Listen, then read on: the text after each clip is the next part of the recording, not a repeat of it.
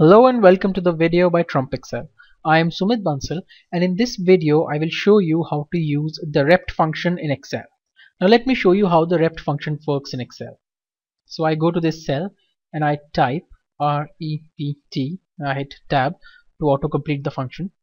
REPT function takes two arguments. First is the text that you want to repeat, and the other one is the number of times you want to repeat that text.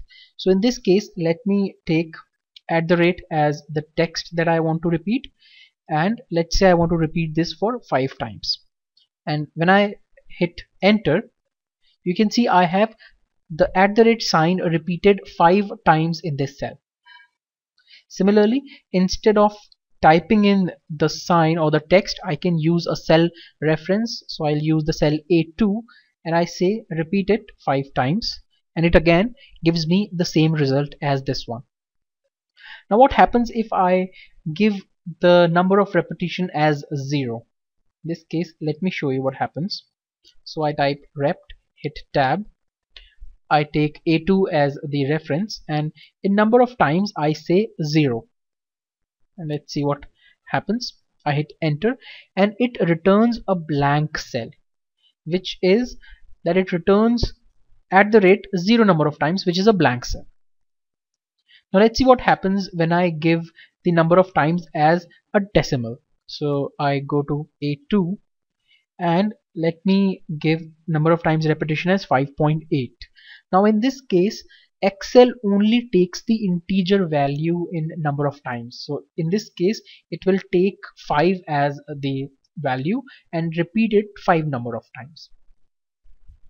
Now you can give the number of times as a 0 or a positive number, but you cannot give a negative number as the number of times. So in this case, let me again take A2 and I give -5 as the number of times I want to repeat this text, and it gives me a value error because this cannot take negative value as the number of times argument. And also you should know that Excel can take only 32,767 characters in a cell. If the number of characters increase to 32,768, it returns a value error. So let me show you. When I type rept and I take A2, if I use 32767, then I do get a lot of @ sign, which would be equal to 32,767.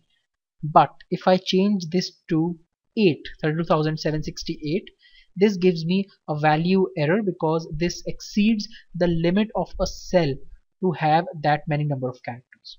So this is how REPT function works in Excel. I hope you found this useful. Thank you and have a nice day.